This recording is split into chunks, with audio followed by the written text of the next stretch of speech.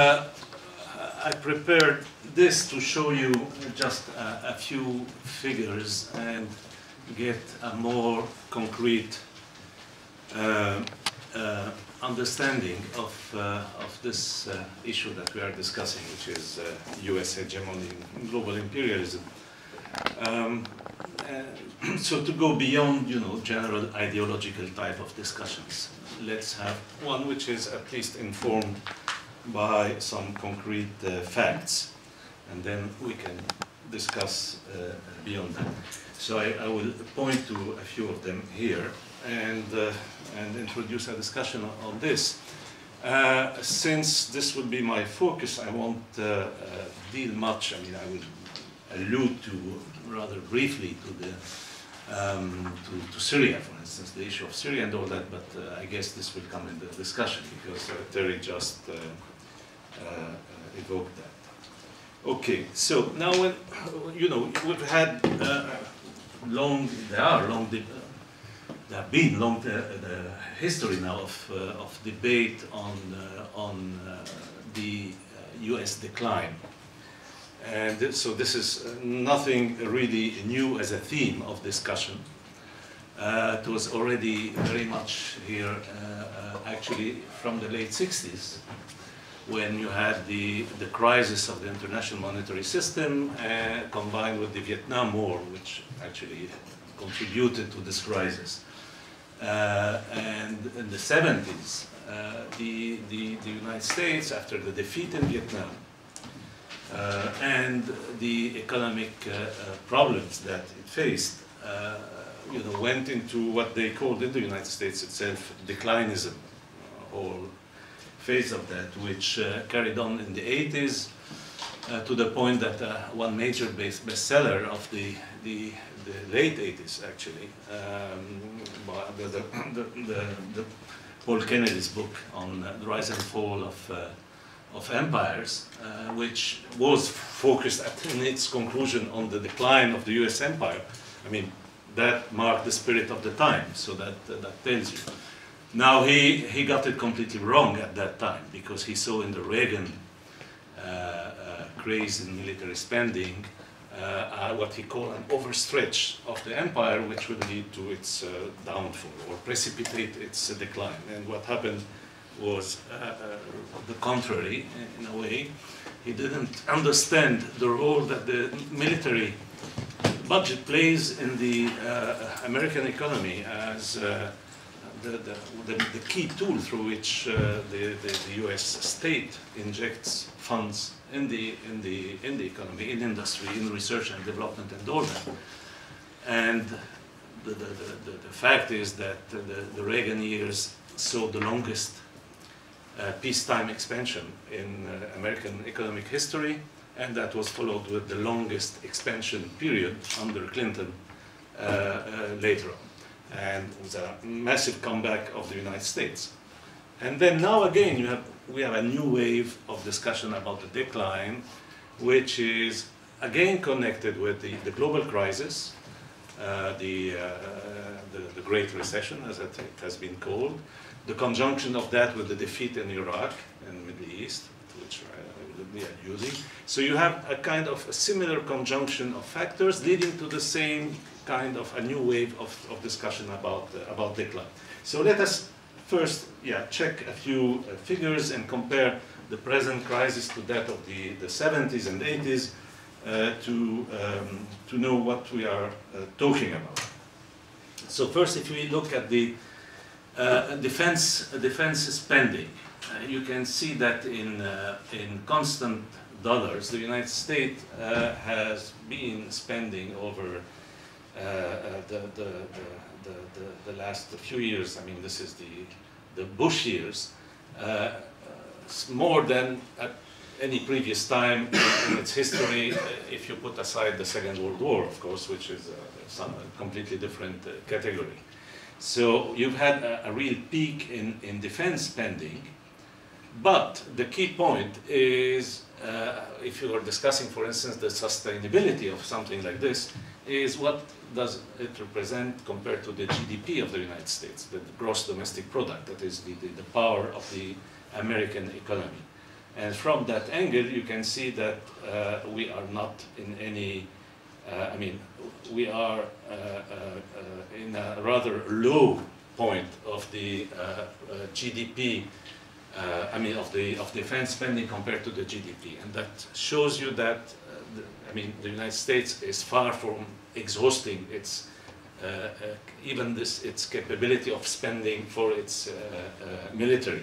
Now, of course, the defense spending should be put in the broader picture of the federal budget and the U.S. economy in general. And from that angle, indeed, this is actually for the United States more alarming than military expenditure per se, because you had this huge peak in the red of the federal deficit of the United States. Just to give you an example, because now it reached 10% after, I mean, with the bailout for the crisis, the economic crisis in 2008. But I mean, if you compare that to the Maastricht criteria, where the threshold is 3%, we can see how I mean, the United States would not be able to join the Eurozone if ever it wished to do so. So that was indeed a big peak, and of course I mean, this was exceptional, but nevertheless, this is a quite important. Even at the level of 4% of GDP, this is a huge deficit. I mean, given what type of economy it is. But again, this is not something that is beyond sustainability for the United States, especially if we look at what it is composed of.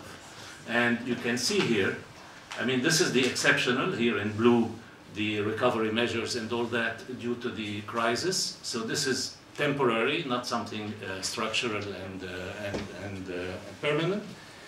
What is, and here you have in light yellow, you have the colors there, yeah, the wars. So the military is a part of this deficit, but it's not that big. The biggest thing is actually neoliberalism, in a sense, that is the Bush era tax cuts.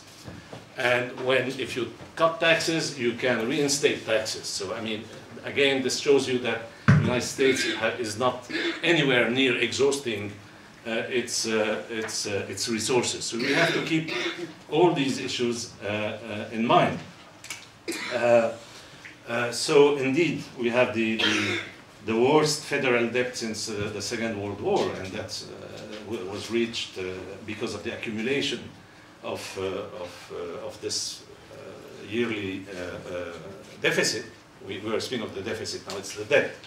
And here again, if you look at the Maastricht criteria, which put the thresholds at, I mean, the limit at 60%, the United States is far beyond that. And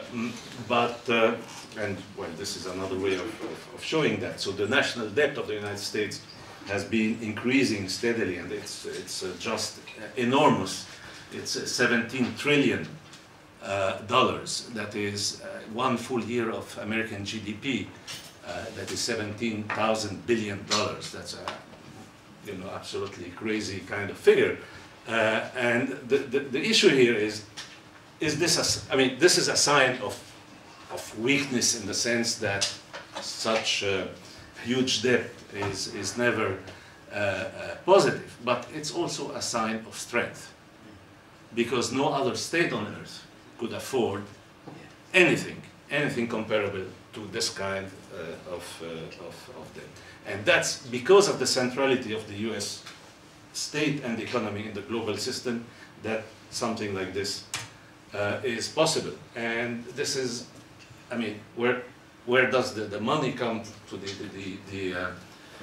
I mean, to whom does the United States owe money here? We can see that, I mean, the majority are, US domestic creditors, and you have also some important foreign creditors here. You can see, where is it here?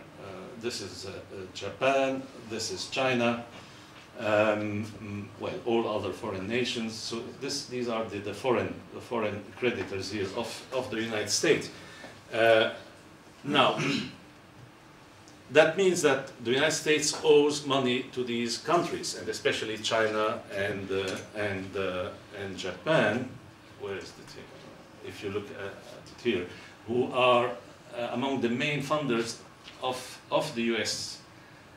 Treasury. Here, of course, these are the foreign holders. There are others, as I showed you, domestic holders. But among the foreign holders, China and Japan are very important. Now, this would be interpreted superficially by saying, the United States depends on China and Japan. If you look at it in a different way, what I would call the paradox of the big debtor. It's well known, that is, if you are a small debtor, your bank controls you. If you are a big debtor, you control your bank. And that's very well known in economy, in bank business, and all that. And that means that actually the fact that these countries have so much invested in treasury securities means that they are actually dependent on the US economy, and for instance, they have absolutely no interest in trying to wreck the US economy because they would wreck themselves. In the same way that a bank would never try to wreck its big debtor because that would wreck it itself.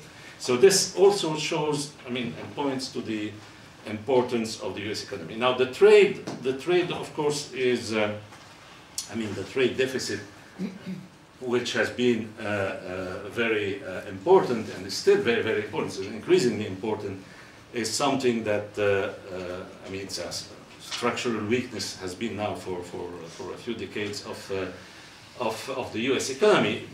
And here, I'll get to that. But at the same time, this trade deficit is what allows the system, the global system, to work, because the deficit of the United States is the surplus of countries like Japan, Germany, or China. So the United States economy has been playing the role of a buyer and last resort, if you want, in the global economy, and this makes it the indispensable nation, as Madeleine Albright put it some years ago. So, again, you have these ambiguities. That is, you can point to these figures, some of them, as weaknesses, but at the same time, there are weaknesses revealing the strength of the system. So this is, if you want, a very dialectical here situation, and it's not at all the simplistic view of the United States being, some kind of wrecked economy depending on the rest of the world. Okay, actually, if you look at the importance of China in the trade deficit of the United States, this is a good illustration of what we're saying. That is, the United States imports a lot from China, but in this relation, it's obvious that it's China which depends on the US market much more than the United States depending on Chinese production. All the more if you take into account the fact that a lot of what is produced in China is produced by US companies, US firms, outsourcing and working in China. So this is an indication of the importance of the US market for China. You can see, this was in 2006. At that time, the US market, the exports of China to the United States were almost 10% of the Chinese GDP. That is the equivalent of 10% of the Chinese GDP, where this was the importance of the US market for China. And one US company alone, Walmart, imported, for the equivalent of 1% of the Chinese GDP. This is, again, absolutely huge. So we have to keep these relations in mind and not look at it one-sidedly, as some do, and get into what I would call very superficial, impressionistic conclusions about all that. Now, of course, by the sheer size of what it is, China, with this absolutely huge population, several times that of the United States, is poised to become the first economy by the size in the absolute figures. That is, the size of the Chinese GDP is poised to become to make it the largest on Earth. But I mean, this would of course make of China. I mean, China is already a huge economic powerhouse, and this will increase as long as the Chinese economy keeps going. However, this is, I mean,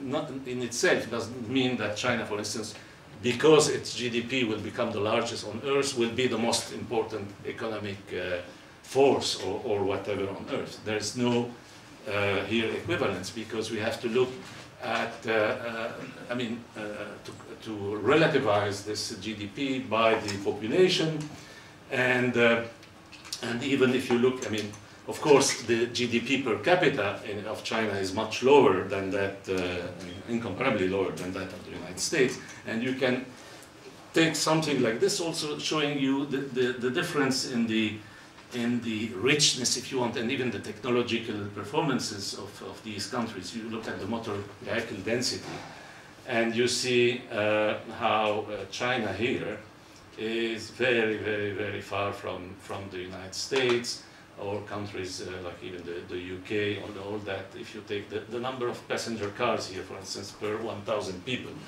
which also tells you that if China had the same rate that the United States, the sky would be a different color now, and that's a very strong ecological argument, because that shows how unsustainable the level of consumption that we have here in Western countries, at least without any technological, ecological change, is.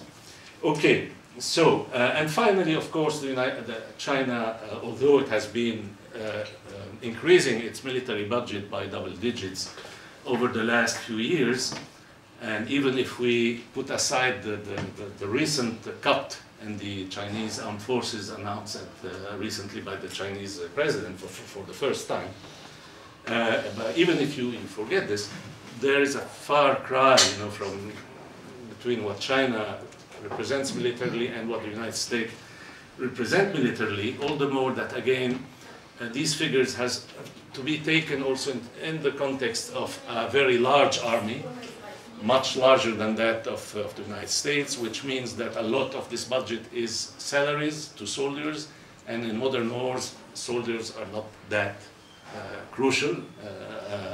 It's much more the technology, and the Chinese military technology is very much second rate. I mean, China depends on Russia for its sophisticated, whatever kind of sophisticated weaponry it has, and it is very low. They just, for instance, bought an aircraft carrier, but it's a recycled, very old Russian one.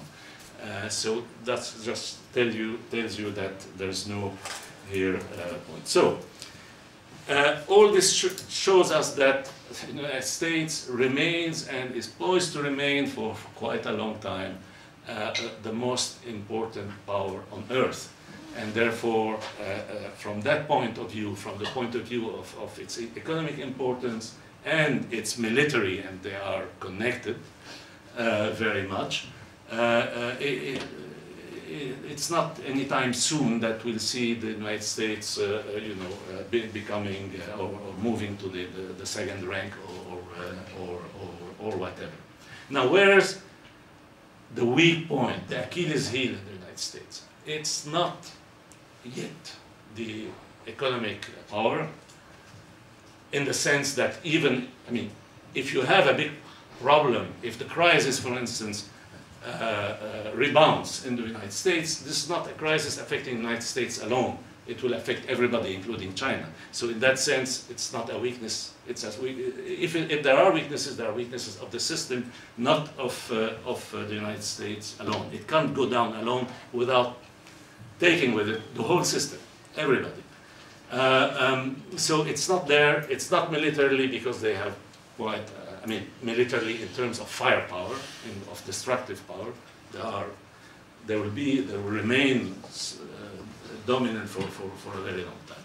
Their Achilles heel is actually what they used to call, although they don't use this term any longer, but it's still very much there, the Vietnam syndrome, if you want. That is this inability of the United States to reestablish the draft and to deploy the same kind of numbers that it deployed at the peak of the Vietnam War. And this is the reason why it can't control states. I mean, the reluctance of the US public to military adventures, to wars, which for a while under the impact of 9/11 receded, came back with a vengeance, one could say, with the disaster in Iraq. And it's still there. And this is the weakest aspect of the United States, this inability to send troops to occupy for long and to get in wars anything resembling even a pale copy of the Vietnam War. And that's the key, the reason of the failure in Iraq. The defeat in Iraq was due to that. They went into Iraq in the belief that they could control that country with limited troops and that their soft power combined with their hard power will do miracles. They faced a total defeat. Iraq is the most, actually one, I mean, can argue, it's arguably the most important disaster in US imperial history. More important than Vietnam because of what is at stake, because of the much more important strategic role of the region in which Iraq is, and of Iraq itself also as a country, major holders of oil reserves. So that's here the Achilles heel, and that, I mean, if there is a real decline of the United States, it's in this respect. There is a decline. I mean, the United States hegemony is in decline in the Middle East in a very clear way. It's not because of the economy. It's not because of the military budget. It's because of the inability to project troops, which boils down to a political inability, which boils down also to the fact that the United States remains, of course, a country where you have an electoral democracy, and therefore where the government can't do anything that pleases them. And I will stop here. Thank you.